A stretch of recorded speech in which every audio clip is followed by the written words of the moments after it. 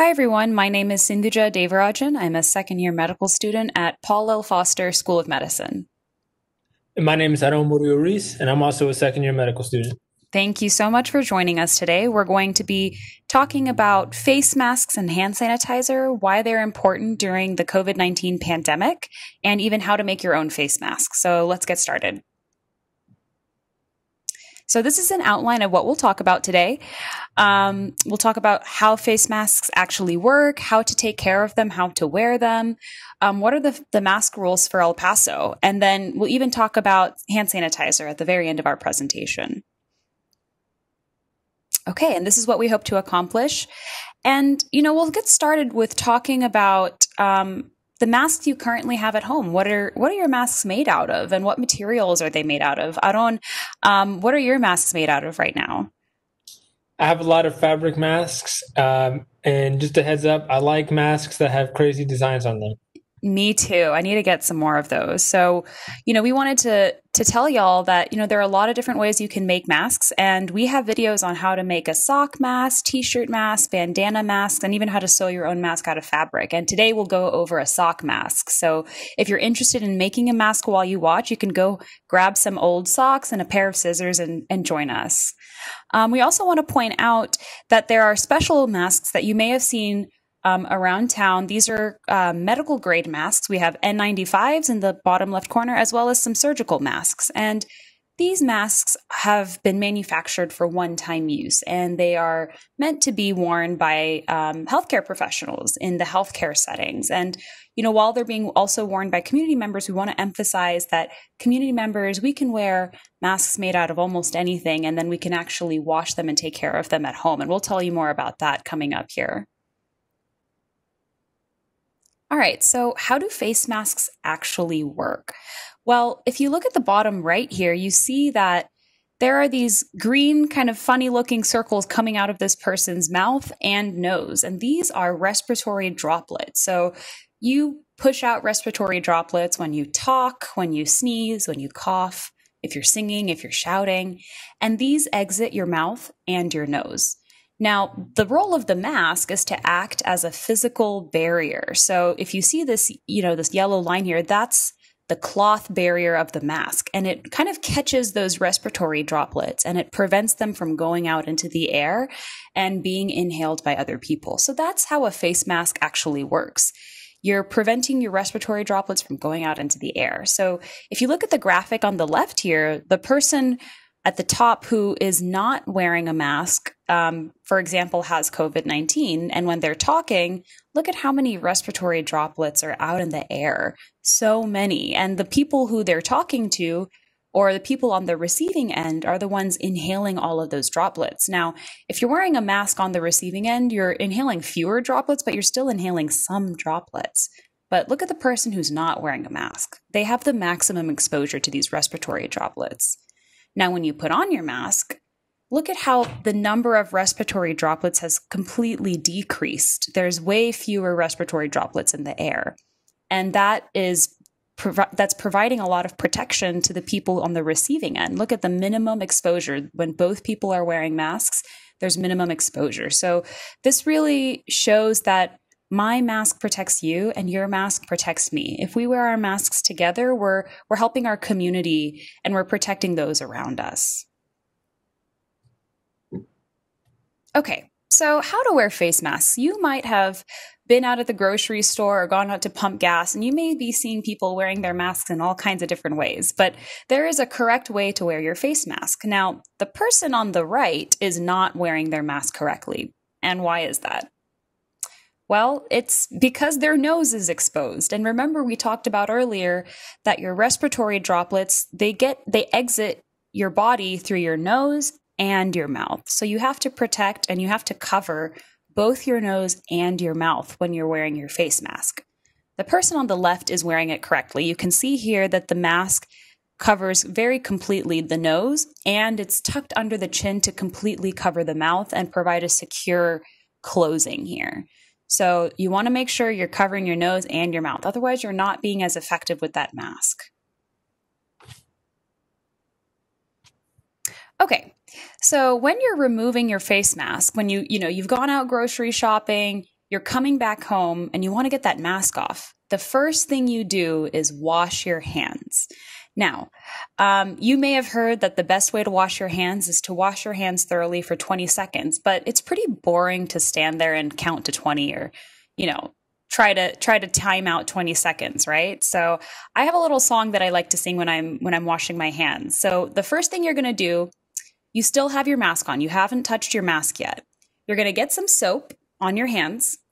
And then you're going to sing a little Queen song that we're all familiar with. If you've heard of the We Will Rock You song, you can sing the chorus line 3 times, and that is about 20 seconds. So if you want to join me, wherever you are, feel free. And I'm going to start singing this song. So you take the soap and you rub it into your hands and you get started. So it's we will rock you. We will rock you. All right, one more time. We will rock you. All right, that's great. And that's about 20 seconds. Then you take your hands and you rinse it under the water. Okay, so you're taking those 20 seconds and you're really scrubbing your hands here. You're going with your nails, in between, around your thumb, in between your fingers, over your hand, and even around your wrist like this. And that's the 20 seconds. Then you rinse with water. Okay, so now that you have sung your song, you've washed your hands, now you can remove your face mask. But when you're removing your face mask, the safest way to do it is to only touch the ear straps. If you touch the front of your mask, you're making contact with the part of your mask that has possibly collected droplets from other people out at the grocery store when you were walking around. So if you touch the front of your mask, then you touch your keys, you touch your door handle, then you're spreading those germs all over your house. So don't touch the front of your mask. Only handle the ear straps and then remove the mask that way. Once you remove your mask, don't place it on your countertop. Don't put it in a drawer. You don't want to spread those droplets. You don't want to spread those germs to the rest of your surroundings in your house. The best thing to do is to put it directly in the laundry or take it directly to a sink and hand wash it right away. As far as laundry, you can place the mask directly with your other clothes. And we'll talk more about how to wash your mask coming up here in a bit. All right. So we know that, schools have been starting, and while the opening dates keep changing, you want to get your kids also interested in masks because it's important to keep them safe as well. And we like to encourage our parents and teachers and other people who are interacting with kids to tell them that it's cool to wear a mask. Even superheroes wear masks. So that's a great way to get them excited about it. You can also include them in how you make your masks. For example, you can buy some fun fabric, like Aarón said. He likes to get fun designs and cool, possibly superheroes or his favorite cartoon characters on there. And you can even get a white cloth and have your kids draw on the mask and make their own show and tell item, for example. So another thing to consider here is have your kids practice wearing their mask for long periods of time. We know it can be uncomfortable, but one day have them wear it for 20 minutes while watching TV. Then the next day have them wear it for 30 minutes, then 40 minutes, then an hour. And over time, you want to get your kid used to wearing it for longer and longer periods of time. Alrighty, folks. So we learn how to take our masks off. We learn how to get people accustomed to wearing masks. We learn, we're one step closer to being a lead singer for our cover band. But now, before we get too excited, it's time to talk about how to wash our masks, keep them clean. You can wash them with your normal laundry, or you can wash them by hand. It's recommended that you wash your mask after every use, every time you go outside and then you come back in. That can be kind of a hard recommendation to follow. So, another recommendation is that you probably have more than one mask available so that you don't have to run the laundry every single day.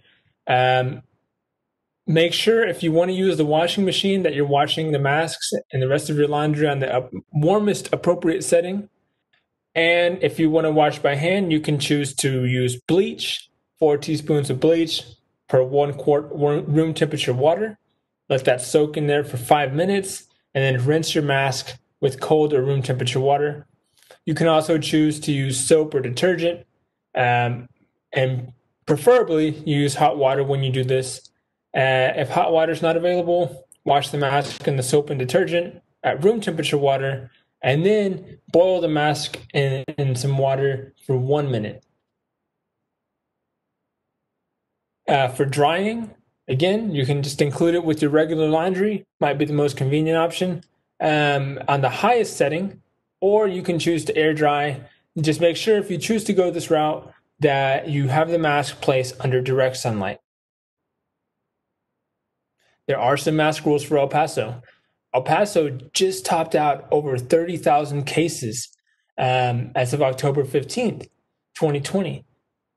In July, Governor Abbott put a mandate saying that face coverings that cover both the nose and mouth are required in counties with over 20 COVID-19 cases. Everyone over 2 years old must wear these face masks when they're in buildings and public outdoor spaces. And one thing to remember, that there are punishments for not adhering to these mask rules. First offense, you can get a written warning. And any subsequent offense, you could be subject to up to a $250 fine. If you want more information locally, you can call 311. You can also visit epstrong.org, or for national information, you could visit coronavirus.gov. A couple special considerations for masks. If you're hearing impaired, hard of hearing, wearing a mask can really disrupt communication with other people. So you could either consider writing communications down and sharing notes with other people, or you could look for a mask like this model shown in this photo, where there's a clear area over the person's mouth. And if you're accustomed to lip reading, this mask would still allow for that. If you're concerned, maybe you have a medical condition that makes wearing a mask impossible or difficult, something you should ask your healthcare provider about. What are some things you can do? Face shields. I have been seeing a lot of people wearing face shields when I'm out and about getting groceries, running errands. Here's the thing. They're not officially recommended, but they're an extra layer of protection, but they're not officially recommended for people to wear, and they certainly don't replace wearing a face mask that covers both the nose and the mouth. So if you do choose to wear a face shield, make sure you also wear a face mask appropriately as well. If you're exercising, you're swimming or something, your mask gets wet, it can make it a little bit harder to breathe in the mask, and just keep that in mind. If you're concerned that your workplace has some moving parts and maybe it's a safety issue, you can always find a mask either that doesn't have long threads, or consult with your occupational safety representative. And then, of course, if you're in a restaurant eating food or consuming beverages, the mask mandate does allow for you to take off your mask at this time. Some frequently asked questions that we've been getting. Can I leave my mask on the dashboard? Certainly makes it easier to remember the mask. I know that I've forgotten my mask at home a couple times, and so I gotta run back and then get the mask, and there goes 20 minutes of your day. So you could leave your mask on the dashboard. El Paso does get hot at times, and the heat may kill the virus, any virus that may be on your mask. But you also want to consider how clean your car is in general. Maybe there's other dust in your car, other things that touch your mask. And so you want to be really cognizant about that. Another thing to be aware of, the 1,000-year winter is coming to El Paso. It's not getting as hot as it used to get. So maybe it's not, your mask isn't going to be as hot if you leave it in your car. Where can you store your mask? You want to make sure that it's in a clean, sterile place, not touching anything else in your apartment, car. You could leave it in a Ziploc bag or a brown paper bag, and just store them in an area that's convenient so that when you're about to leave, it's right there as I pass by. And another thing, if maybe you're going to work and you want to bring an extra one just in case. Maybe halfway through the day, your first mask gets wet or gets something on it. You can always have a backup in a Ziploc bag, pull it out of your bag, and then just switch them out. Can I decontaminate my mask with UV light? So if you have a UV light at home, there's really no surefire way to ensure that whatever cleaning protocol you're following with your UV light is really effectively cleaning your mask. So leave UV light decontamination practices on the shelf for a little bit. Go ahead and just wash your mask with either the bleach or detergent or with your regular laundry instead. How many layers should your mask have? At a very minimum, it should have 2 layers. One easy way to see if your mask has enough layers, hold it up to the light. If you can see the light through the mask, your mask probably is too thin. You want to make sure that you have multiple layers because, as we pointed out earlier, this is a physical barrier that's supposed to stop whatever respiratory droplets are coming out of your mouth whenever you're breathing, talking, singing. You could also try to blow out a candle. If you're able to blow out a candle with your mask, it's probably too thin. Is it beneficial to wear eye coverings like goggles? You could wear goggles, and that would add an extra layer of protection because you can get coronavirus through your eyes. But goggles aren't officially recommended to be worn. They certainly don't replace using a face mask that covers your nose and your mouth. But if you want to wear goggles, you can. It won't add any protection to the people around you, but that's just something to keep in mind. And then now a new thing about COVID-19, people talking about aerosol transmission. Is the virus airborne? And what exactly does this mean? So when you're talking, you're exhaling, singing, you are emitting respiratory droplets from your mouth, your nose. Some of these respiratory droplets are larger or smaller than others. The larger ones may tend to sink to the ground as soon as they get emitted. The smaller ones might stay in the air suspended for a little bit longer. So let me pose this example to you. If someone who has COVID-19 is in a relatively small room and they're breathing, maybe they have a mask, maybe they don't, they're still emitting these respiratory droplets. And then they leave, and a couple minutes later, you walk into the same room. The larger respiratory droplets have likely sunk to the ground by now, but there is possibility for the smaller respiratory droplets to remain suspended in the air. So if you're walking around, maybe you don't have your mask on when you're in this small room, you can still breathe in those smaller respiratory droplets that were emitted by the COVID-19 positive person who was in the same room before you. So it's something to consider, and it's another thing that highlights the importance of wearing a mask.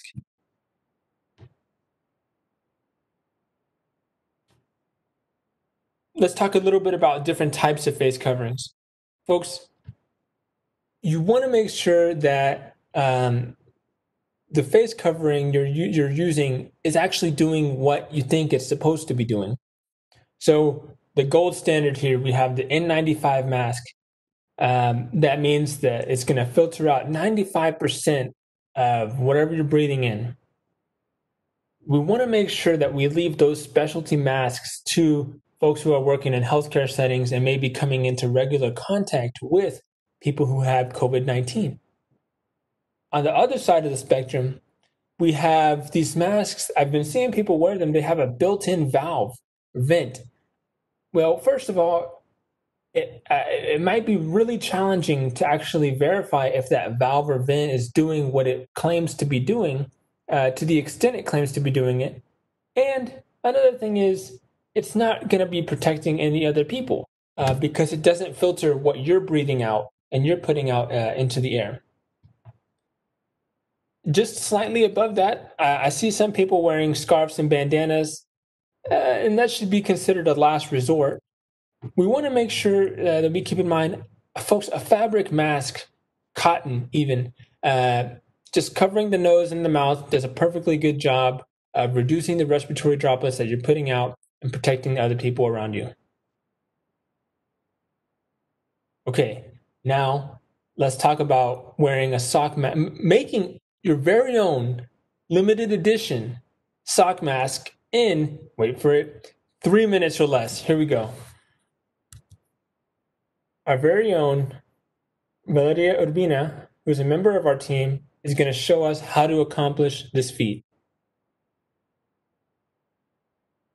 Hi everyone, my name is Valeria Urbina, and I'm a second-year medical student at Paul Foster School of Medicine here in El Paso, Texas. Today I will show you how to make a face mask using a sock. Although these masks are not as efficient as medical-grade masks, they are a cheap and easy way to protect yourself and those around you when you're out in public running essential errands. Let's get started. First, we're going to talk about what you're going to need. You're going to need a sock that ideally is wide, scissors, and something for extra protection. Today, I will be using this paper towel. So the first step is to make a rectangle using the sock. As you can see, I've made markings on this sock where I will be cutting. So from this edge, right across, all the way to the other edge, I made a marking. Same thing on the other end of the sock. From one edge, all the way across to the other. When I cut at these markings, I will be able to make a rectangle. This is how your rectangle should look. You can see, just a regular rectangle. The length should be about 5.5 inches. If it's a little bit more than that, that's better. It's going to cover more of your face. So now we're going to cut again. This time we're going to make the earpieces. So, as you can see, I made more markings. From this edge of the sock, all the way towards the middle, about 0.5 centimeter away from the end of the sock. And I made the same marking on the other side.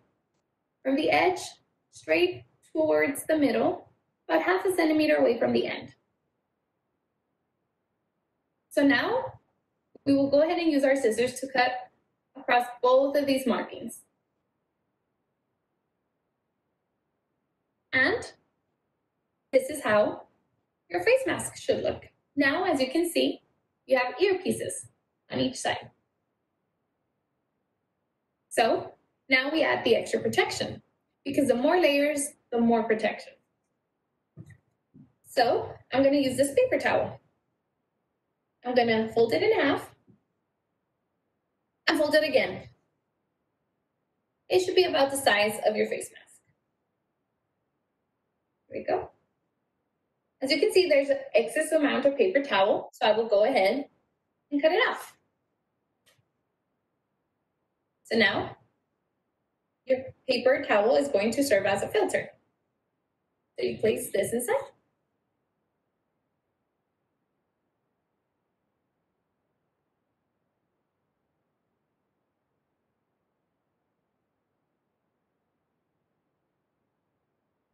And now you have a face mask.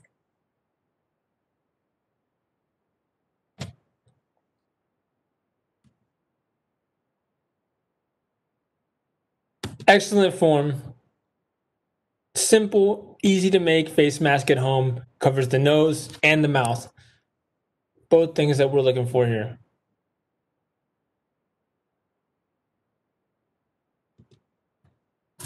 Finally, let's end on with a little bit about hand sanitizer. Before we say anything else about it, we want to note that the best way to protect yourself, not hand sanitizer, but make sure that you thoroughly wash your hands for at least 20 seconds, as Sinthu showed us earlier, with soap and water. Remember, you're also practicing your vocals, so don't forget about it. But sometimes you're out and about. It's not really convenient to go find a sink or soap. So it doesn't hurt to have a backup hand sanitizer just in case you're in a pinch. And then whenever you get home, wash your hands as soon as you get back. You do want to make sure, though, that the hand sanitizers you're using don't have or don't belong on this list of hand sanitizers that are known to have toxic substances. So if you want to go home and search, look what chemicals are in your hand sanitizer, look them up, make sure that they're not on this FDA list.